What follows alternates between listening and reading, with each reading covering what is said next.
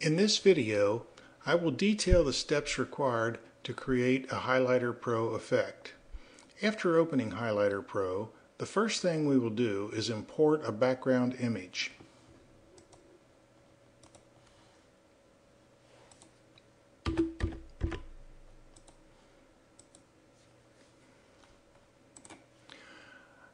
I created this image in Photoshop with the intention of accenting it with HighLighterPro. This image is used as the guideline for drawing the glyph creation paths. These paths are the fundamental things which tell HighLighterPro how to construct your effect. Now that we have a background loaded, I'm going to go ahead and draw a path.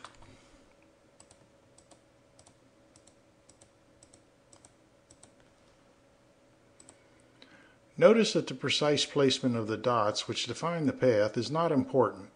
They can be rather crudely placed. But if you should have a dot which is way off course, just right-click your mouse over the dot and move it where you want it.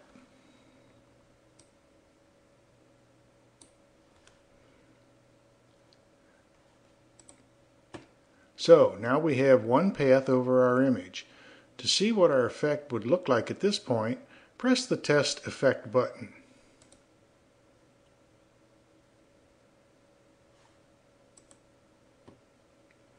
As you can see, we're heading in the right direction here, but we're not quite there yet. I think we need to create more stars and cover more of the text. To do that, I'll just draw a few more paths.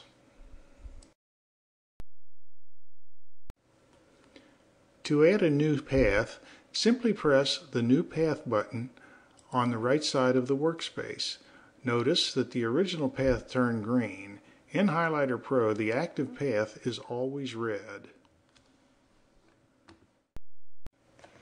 So now I'm ready to add a new path. I'll just again click right alongside of the old path, maybe just a little bit displaced in the Y direction to cover a little bit more of the text. I'll go ahead and add a couple of more paths here to get what I think will bring us to our final effect, or close to it. We'll put about 4 paths on something like this so that the stars, when they are generated, will cover the bulk of the text. Now, once we've got that done, those 4 paths, again, we test the Effect button to see what it all looks like. As you can see, we're getting a little closer. Most of the text is being covered up, but I'm still not quite where I want to be. Now that our paths are drawn, we can focus our attention on setting the parameters which will give us the effect we're looking for. These parameters for each of the paths is controlled on the right side of the workspace. The first thing I'd notice is that the path duration is probably too long. You can see it's set for 3 seconds. That means that it would take the star sweep a full 3 seconds to reveal the letters below it. For a better effect, I think if we set this to something like about 1.5 seconds or so, that would make the sweep be faster and more appealing. You'll notice that we have 4 paths in our project at the moment, and the current path is number 4. That means when I made this change here for the path duration to 1.5 seconds, it's applying only to path 4. If I wanted to apply to all the paths, I simply click the All Path button adjacent to the parameter that I'm changing, in this case the path duration. So now I've changed all of the paths to be 1.5 seconds in duration. The other thing that I'd like to do is to make the stars fly out further than what they're doing. Right now the glyph flyout distance is set at 50. That keeps them tightly bunched and is okay for certain effects, but what I'm trying to do here is make a more global change, or a global effect that covers the entire workspace so that you're going to see when you put it in your project. So what I'm going to do is change this 50 to a number like about 300 or so. I picked 300 since the top to bottom of the what's going to be the ultimate AVI output is 480 pixels. So 300 starting from here will fly them completely off the top and completely off the bottom. So the other thing I'd like to do is give the stars a little more duration. They're vanishing pretty quickly now at 2 seconds, so that we really don't get to see the impact of them very well. So if we give them a number, something like about 4, and for both of these, we're going to apply it to all paths. You got to remember to do that because it will only apply to the current path unless you click all paths. But having done that now, I think we're going to have what could turn out to be a pretty interesting effect. To test how our effect looks to this point, we simply again press the Test Effect button to see what's going on. Not bad. It's getting there. I think perhaps we might want to change a few things. Perhaps you'll notice all the stars are the same size. So one thing that might be nice to do is add a little variation there.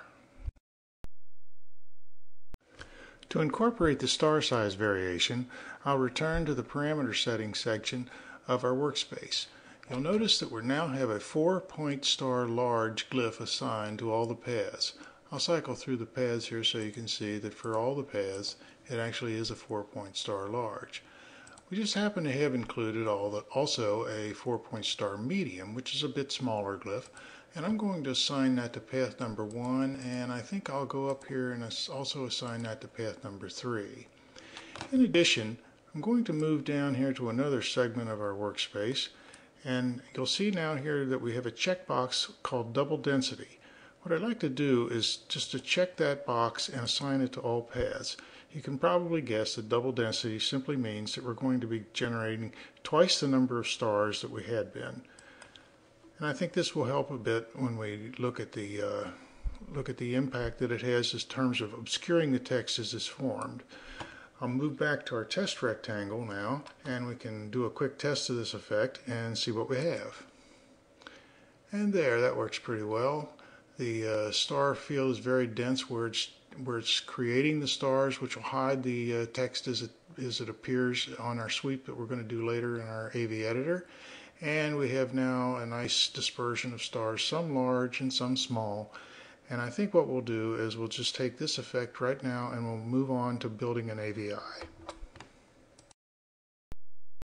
Before I make the final AVI of this effect though, I'm going to do one additional thing.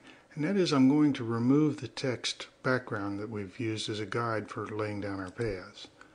I do that simply by clicking on the solid color black background, and as you can see, that'll take the text out of the picture. The reason I did this is I want to be able to use this effect over and over again. That is, I'm going to make it a mask that can be used in the AV editor. If the text was there, it'd be a one-time deal.